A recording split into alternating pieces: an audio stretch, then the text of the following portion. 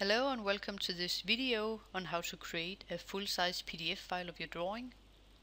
So in this case I want to create a PDF file of this cross-section.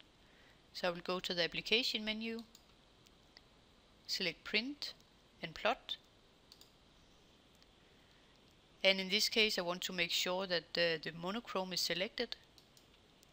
And if you don't have this view right here, you need to click on the arrow in the bottom and then the window will extend a bit, and then you can select the monochrome, and the paper size fits with the paper size of my drawing, so this is okay. And I can get a preview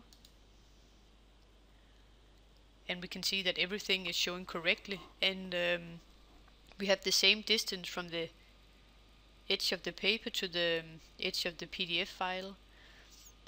And when we created the custom size paper, we added 10 millimeters to the height and also 10 millimeters to the width.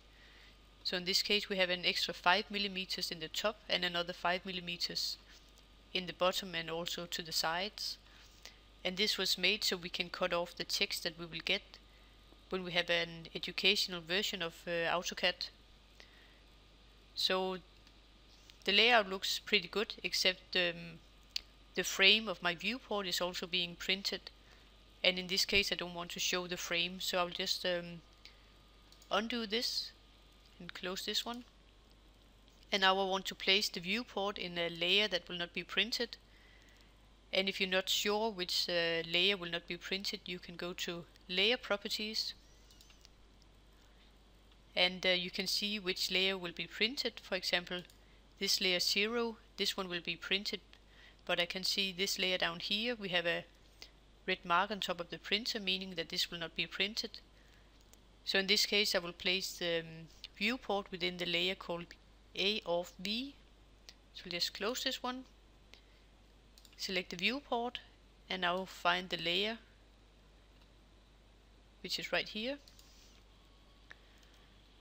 And now I'm ready to create the PDF file. So again, go to the application menu, select print and plot, and just get a preview. And now we can see that the viewport is not being printed, so this looks okay, and I can just print it and just save it somewhere on your computer. And now we have a full-size PDF file, and we can see when we put the cursor in the bottom that the size corresponds to the size of the paper. So 640 times 307 millimeters. And if I just zoom in a bit, then the edge of the paper, once we have printed it out, will be this line right here. But this was just a principle of how you can create a full-size PDF file.